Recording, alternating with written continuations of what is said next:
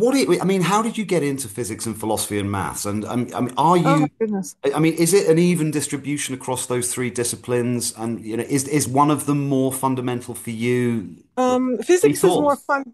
Oh, sorry, I didn't mean to interrupt you. No, that's Uh, cool.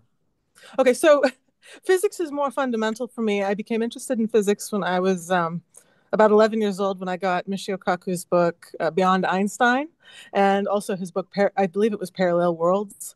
And I became entranced with the idea of a unified field theory based on those works, but I also felt that string theory seemed needlessly complicated, was my feeling.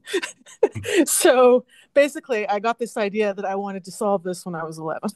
Mm. And I organized my life plan around doing that. Wow. So I majored in physics and also philosophy, although I didn't finish philosophy and I did finish physics So at you had opinions on string theory at the age of 11.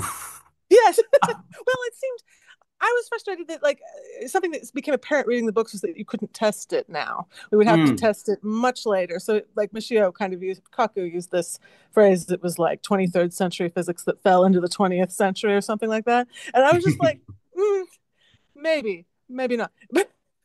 But so I became very interested in quantum physics. My mother got me books.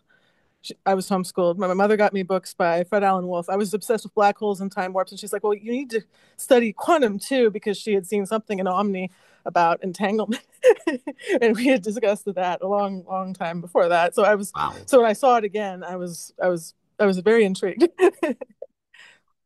So So that's an amazing sort of badge of honor for homeschooling, isn't it? yeah, yeah, yeah. Especially when you have a mom as intelligent as my mom. She was a musician and kind of a armchair philosopher, but she had very deep thoughts. So we were constantly having philosophical conversations as well. So that was sort of Mm. where my philosophical interest came from. And her father was a Baptist minister, but also like a theologian type. So the philosophy kind of came through that tree.